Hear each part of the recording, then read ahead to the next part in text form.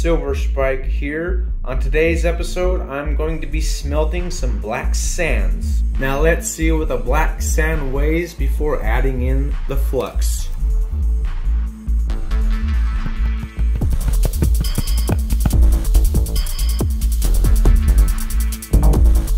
$39.83 grams. Now let's add some flux.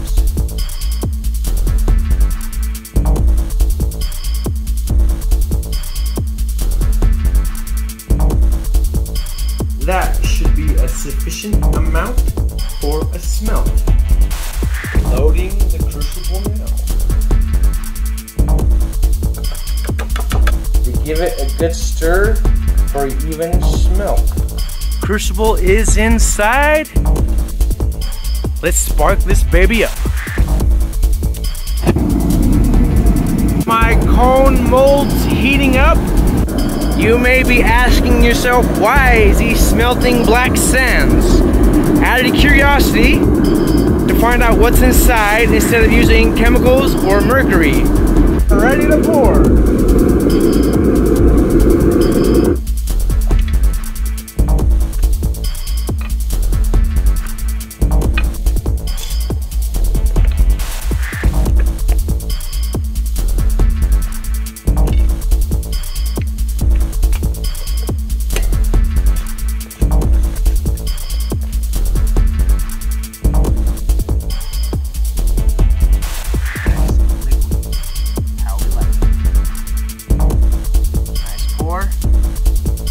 'Excellent.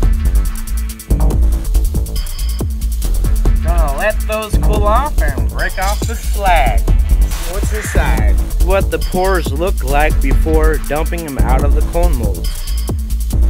There is the slag. Nothing collected in the second cone mold. As for the first one, got this nice little button right here. I'm gonna weigh up. Here's that same button from the black sand pour smelt. I'll tell you the plan. Since my previous attempt in cupel process in the propane furnace did not work, I'm going to invest in an electric one and get some bismuth and some new cupels and try it again. Let me get this on the scale.